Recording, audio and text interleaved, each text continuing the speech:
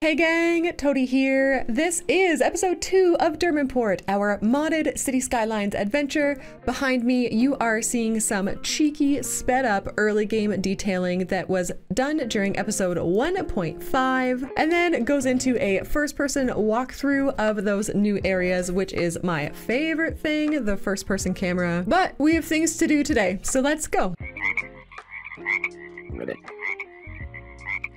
Our first order of business today is to acknowledge this comment from Peanut and this comment from Tempest, also known as Phil. Peanut would like this area to be named Guntberg. Phil would like this area to be named Guntville. For anyone out there who may not be aware, Gunt is my spouse. He hangs around in Discord and in live streams as Dr. Gunt, so he is the Gunt, and this area will now be Guntvilleburg. We don't have any policies yet that would make sense to put in there, so we will leave that as it is. So thank you, Phil. Thank you, Peanut, for bringing my spouse into the low density area that will be coming very soon. First, let's just look at what we saw happening in episode 1.5. I know you saw it in like the intro flyby, but there's a couple spots to zoom in on. We have this big statue obelisk boy here. We have this area that I finally tidied up, and I actually kind of like. The houses are a little bit nicer. We've got, of course, the Paradox Plaza in the middle. And if we come down here, we've got this pathway that leads to the selfie statue. It's a great little statue. We did a wee bit of detailing here, not too awful much. And we did this park here. So again, not too much detailing, but at least something that looks not too shabby, if I do say so myself. But enough about what has already been done. During my time spent detailing, I did have the game running, and so we've got a good amount of money to play with. Let's see if we can spend it all today. I don't know, I'm thinking it's probably possible. I want to look at where the farming is. So there's farming all up in here and down here. So that will be great for the industry area that I want to cook up. What I think we're going to do is we're going to come off of this roundabout and we're gonna go over this train track. So I'm gonna, for now, use the medium industry road. And just what does it do if I try to go vanilla-ly here? Can I please? That looks, you know, that's fine to start with. We will very much make that nicer soon. What I think we can do here is actually bring this industry road parallel with these train tracks so that they can be used to export the industry later. So I'm just gonna go off of that to get the 90 degree, right? From there, how do we want it to look? I think I'm gonna do a 90 like this. So why don't we grab this and this? Tell me that's 90. It's pretty darn close. If we go like this instead, beautiful. We delete, come back and take our freeform road, and I'll make it fairly big, I guess. That's gonna be too many, isn't it? Let's go here. 12, 12, and then we can do this. Love it. We will delete that because that will eventually be where the cargo export station train boy goes. I always forget. And I'm not sure exactly how I'm going to end this road, but for now, I'm gonna bring it over here. That's gonna be a future us problem.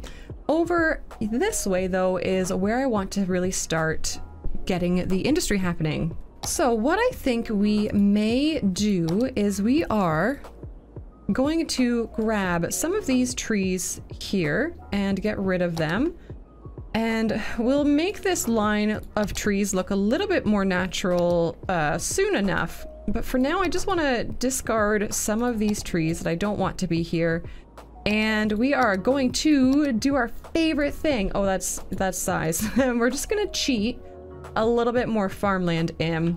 I love painting my own resources in this game. Feels good. Perfect. So that will be our industry area. Let's get it painted in. Always forget how to do this. Just my brain being funky. This, of course, will be a much nicer looking area soon, like we did over here. Oh, look at this. Have you guys ever had this with your city where the text goes all sort of Minecraft enchantment table?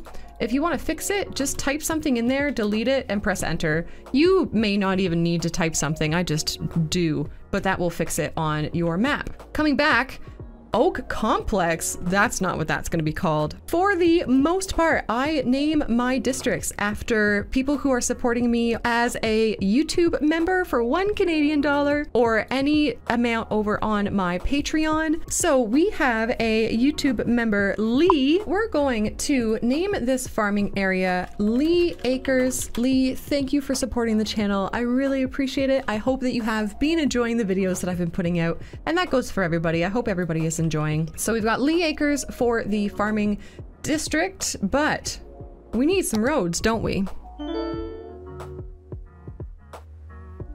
We have a road layout. We have pipes under the roads. Very nice, very nice. And we have demand for not industry. I think that's okay though. I think it would be smart to at least get it started over here. So we're gonna put this main farm building. Honestly, I just want it to be nice and tucked in over this way, like overlooking the train tracks, right? And we have Lee Acres reaching level 1. We worked so hard to get there, didn't we? The following buildings have been unlocked. Excellent. So I think it would be best to get at least a couple of the farming buildings in here just to get some produce happening, you know, starting to get working on the numbers. I just want to get rid of the traffic lights. The rest of the traffic we could do the giveaways for, but that's a later problem. We also need to tidy up this bridge, fix this roundabout. There is so much to do. So let's just get a couple of farms down, small crop fields, and an animal pasture. I think these small ones are gonna fit up here really nice. I would normally be maybe more concerned about watching my money, but this is fine. We're gonna just kind of go for it. Let's change the appearance of a couple of these. Looks kind of neat, at least a little bit random. As we put in more fields, we'll probably make them more similar in clumps, right? And then we will, oh my goodness, I've lost it already. We will put down a small animal pasture. I don't know. Let's put it over here. We'll do 3. And what would we like these guys to be? Let's do cows, pigs, and sheep. The 3 Minecraft animals. And they're gonna be cranky for a little bit because they won't have crops quite yet, but that will eventually get there. And you know what? We might as well throw in at least 1 silo on either side just to have it started. And we're gonna leave that. Lee Acres will level up with that. I'm sure that's enough. It's gonna be losing money for a little bit. That is okay. With that, why don't we be really cheeky and why don't we delete all of that industry there and just say goodbye, pollutative industry. I don't want you here. Sorry. Bye-bye. And we will come over this way, which is where we're going to focus next. All right, Gunfieldberg, it is time for you to have a few people living inside you. That's always fun. We are going to use these PNW buildings from Gray Flame, and then we're going to use, I think some of these are intended for East Coast housing. That's what the ECH is. I think they'll work by 220 Hertz. And in here, we are actually just going to space them out a bit. Now this one looks a little different, so I'm gonna leave it on its own over there. And we're gonna do the whole thing where when you live out there in the boons, you don't live immediately next door to your neighbors, do you? You just kind of have your own little plot of land. This one looks so tiny too. Where can Goldie live? I'm tempted to put Goldie on the other side of Res Grande, but we won't. We'll put Goldie over here on the corner, I guess. And we're just gonna fill this in. Have these guys move on in. I will do a couple on the inside of these rows as well, but maybe not quite as many, just to give them a little bit of space. I'm not going to do any on this main road here. I think that's going to be all commercial. These East Coast housing ones we will throw over this way to kind of give them their own little area, I guess. So it's like the same builder came in and built on this road and maybe this road as well. Cool. And then we'll put one last P&W over here. We'll do this little guy. Oh no, let's do a bigger one. Here we go. Now, if we click on low density commercial, I'm leaving the PNW in there. There is some of these low density commercials that look like they really fit in. So a pub, hello, yes, put that on the corner. What is this? I don't know what that is, but we're gonna build it. And then whatever this one is, there is our commercial. So if we take a look at this area now, without any detailing at all, at least all the houses kind of look like they fit in with each other, right? So we definitely need to get some trees in here. We need a lot of stuff in here. But first, we need this to stop happening. Gang, we are still so early in the series and I have so many plans for this city. I am absolutely stoked. So this is your chance. If you haven't subscribed to this channel yet and you want to see the city grow, please do subscribe now. I hope you're enjoying.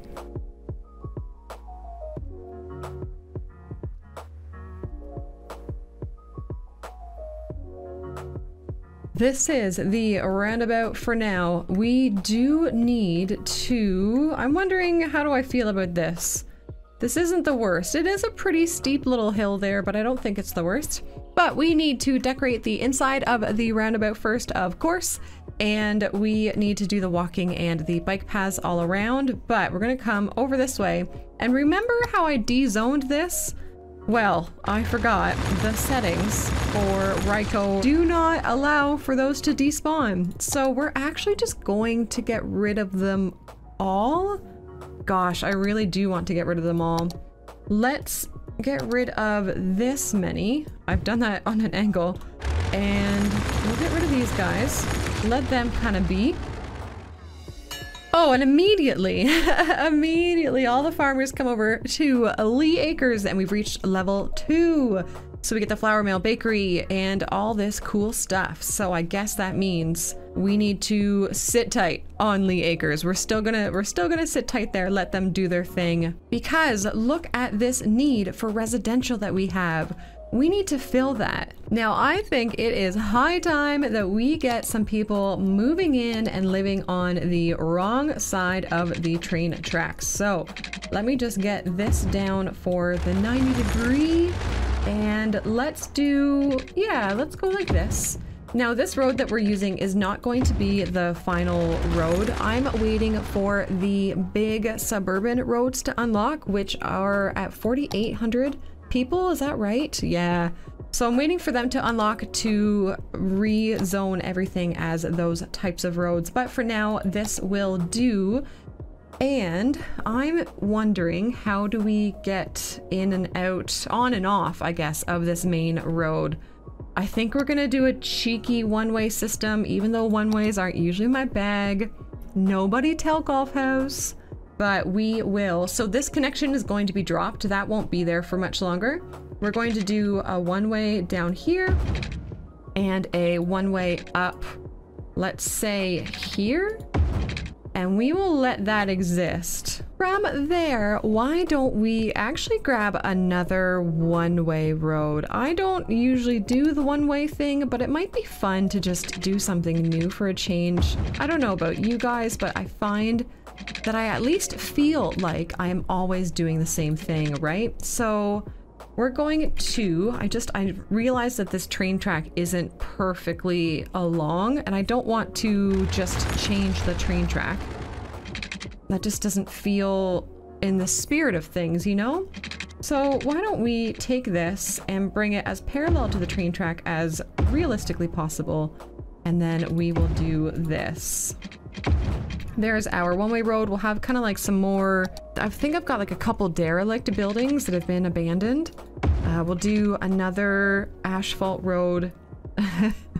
Shout out to everyone calling me out on saying both asphalt and RICO. I'm so glad that you guys are here. Honestly, it makes me smile. And then over here, How do we want this to kind of like end? I'm tempted to bring that road up here, to be honest, but then I think everyone will use that as a shortcut, and that's not what I want. So from here, we will actually just do this, and we will bring this road out and about. Maybe we do a little bit of this, press home to bring it up to the right height. And then what does it look like if we go 16, 19, 19, 85, 88, that's pretty close. That's not too shabby, we can figure that out. I've of course got prop and tree anarchy on because I'm a pro City Skylines player. Over here, we will let this road continue out. I actually think we can probably get rid of all of this. Let's just do it now. Let's just do it, say that we're sorry. We're very sorry. Those must be services, maybe. What are you? Oh, they're not services. I lied to you. Let's get rid of this all. And we will have this road carry on. Let's do our water pipes. Let's tidy up these trees. I think I'm just going to delete them. Goodbye, sorry. And what is this? That just is a little bumpy. That is no longer bumpy. We need some people to live here, don't we?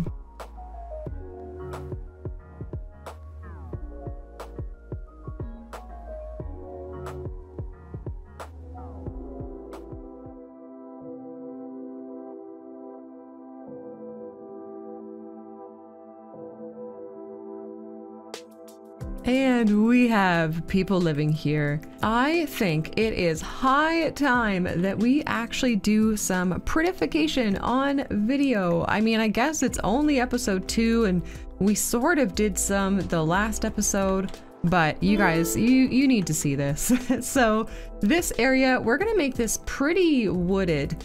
I guess it'll feel as dense as this maybe, but there's more houses in here, I don't know. So I'm just going to show you what I do with the trees. I've got like a line of trees here. They're just in, I don't know, they look good together. I don't know any of the science between if these trees actually belong together or not. And to be honest, I don't really mind. And I am just going to bring together, I call it like a little bit of a palette that I will be copy pastaing soon. And I just kind of scooch them in amongst each other.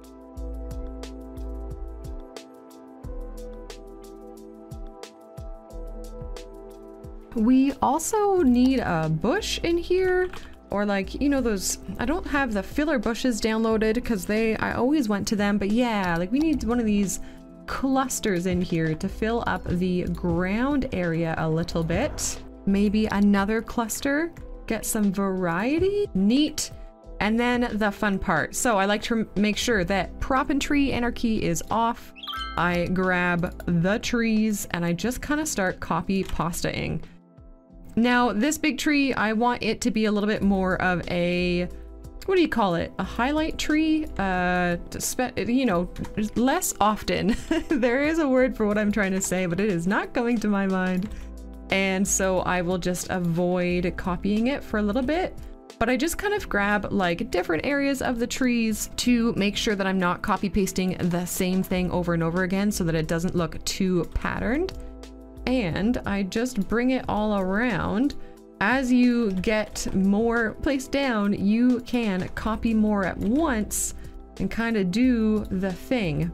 With the prop and tree anarchy off, you can place them on your roads and they wouldn't show up. Now, eventually, sometimes you might get concerned about hitting your tree limit or that sort of thing, or even lag, and you can then delete them from your roads, but that's up to you.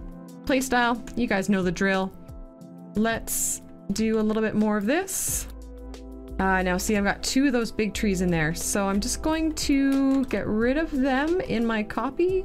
Yes, I think we're on the right track. And I know that there's forest brush. I know that there's other ways of doing the tree placement. I really like this way because then it doesn't feel like the trees are perfectly spaced out. You've got kind of some clumps that are working together or working against each other, and it just provides some more variety rather than the way that I find forest brush does it is it really spaces things out evenly. So we've got trees, that's good. I'm intentionally leaving the area around the roundabout blank. We now need rocks. And like Donkey says, that's a nice boulder. I think for this area we could use, let's zoom in and see which colors are the best here. I think it's gonna be these arid ones because these are too dark and these are too brown, almost orange, eh? So what's our last option? Monaco, also a little too brown. So we will stick with the arid. Now I am going to remember to turn prop and tree anarchy back on, and then I'm going to place some boulders so that it doesn't erase the trees as I go through. And the last thing to do in here, at least for now, nature-wise, is to take some of this undergrowth and put it in. So there's a couple of these that I prefer to use. Yes, these ones here. It just kind of makes the grass texture on the ground a little bit more broken up. And I'm just gonna place it in a few places. And the complement to that would be to grab this grass decal. I actually had to go and download this because I hadn't put it in my original 5,000 assets, and it's a must for me. I love this little decal. I wish that there was more like it because I find that I use it so much, it's hard to make it look like it's not a pattern or not, you know, just this giant grass decal. So if you have your own favorite decals that serve this function of just breaking up the grass pattern on the ground, I beg you, please let me know what they are in the comments below. I've only so far been able to find ones that are like manicured lawns, and I'm not a fan. I want something more like this. And with a wee little flyby, you can see how much this area has improved from something so simple, right? Now that we've done this, here comes the big cheat. So I think these rocks are buildings, right? They are. And then these little, the grass decals are decals. What are these? Are they props? They're props. And so we can grab all of this. I think we want a fairly narrow, oh, we're gonna turn prop and tree anarchy off first. We can grab all of this and come back down this way and look at how cheaty we can be. Super cheaty. Now, these prop things on the ground, maybe actually we just don't include them. Maybe we get them out of here and we put in a smaller version later. That sounds like a much better idea, doesn't it? So grab all of those, get them out of there. But if we do the buildings for the rocks, the trees, and the decals, let's grab a different section. Again, just enabling that variety, right? Do some of this, a little bit of that, turn it around, do a little bit of a thing, and then we start grabbing. Right, but the buildings are there. That's a whole thing. So let's get rid of the actual buildings. And rolling down this street, you can see how easy that was to, I will admit, some of those rocks may have gone like inside the houses and I may have had to just kind of get them out of there, but it was still a pretty easy process. We can see that there is quite a demand for industry. So Lee Acres here, get ready. We are going to get some more buildings down. We have unlocked the farm workers barracks, and I kind of like the idea of them being all along here with the main building that we did. So that's not the right type. Let's put the industry stuff all over this way too. This zone will be tidied up by the next episode, that I promise you. And we can probably put down a couple of these, couldn't we? Let's do, what's their benefit again? They increase the work efficiency. Cool. Let's do as many as will fit kind of nicely. Of course, I have prop and tree anarchy on because what were we just doing? Working with prop and tree anarchy. I just PO'd those. Oh no, I just PO'd those. Oh guys, I just turned them into, I just pressed Control P. Oh, I don't even know what to do. Anyways, we'll delete them. That was a big fail. I tried to do Shift P to turn prop and tree anarchy off, and then I failed. But we managed to get the upgrade to Lee Acres in first, so that's kind of cool. Now we have these in here. I wouldn't mind them being better lined up. What I think might be best here is just to grab it all and bring it all up like that. Yeah, that is going to be necessary. And then we can smooth out the landscape much better. Now we've unlocked, because we just hit level 3, we've unlocked some bigger farm areas, haven't we? Yes, we have the medium crop field and the medium tree fruit field. We've got a couple like factory things as well as a better storage. So these barns would make sense over here by the animals, right? At least the one there. I don't see any reason not to put a couple silos over here as well. Let's put the cattle shed and the milking parlor over here too. Maybe what we'll do is we will grab the road and do a little offset from it. So why don't we just do this? We will leave that like that for a second. Which one's the larger one? Definitely this, right? Milking parlor. We're going to do that with it, and then we're going to do that. Grab the road again and just go around in a square. I think that looks kind of neat. We'll get rid of this. Wonderful, and we can put something in here. Maybe we put in more storage. I'm going to put down 4 silos, and we might as well. What are these producing? They're producing animal products, right? And so is all of this. Don't these warehouses, don't they store animal products? Isn't that one of the options? I'm going to take, yeah, let's put it there. And balanced is fine. Animal products, just to have something being stored. I think that warehouse will be fine. Once we get some more buildings around, maybe that'll make a little bit more sense. And then coming back over here, we are going to put down the medium size fields. What I'm going to do just for aesthetics is I'm going to move these 2 over this way, and we will put, I've already messed that up, but that's okay. We'll put that guy there. I'm going to redo this again. I am being so sufficient with my money. We're gonna put down 1 more there and 1 more medium one here. These are all potatoes. Cool. Let's make this one all wheat, and then we can change these all to wheat as well. So this is starting to look a little bit more, I guess realistic is the word. I don't know if I want to use that word in my videos. It's a big scary word. But then over here, let's put that way. We will move these across. We will move these across. Again, I'm obviously being the absolutely most efficient with my money. And we'll put another medium one there and another small one there. This is all oranges. I feel like having 1 bit of apples beside the oranges is fine. But here, let's make these all pears. That looks pretty neat. And what I think we can do is do oranges and then have these 2 be apples. Yes, I'm loving that. Looking at the infographic here, we certainly have enough workers to reach the next level. We just need more resources, which will probably happen by the next episode.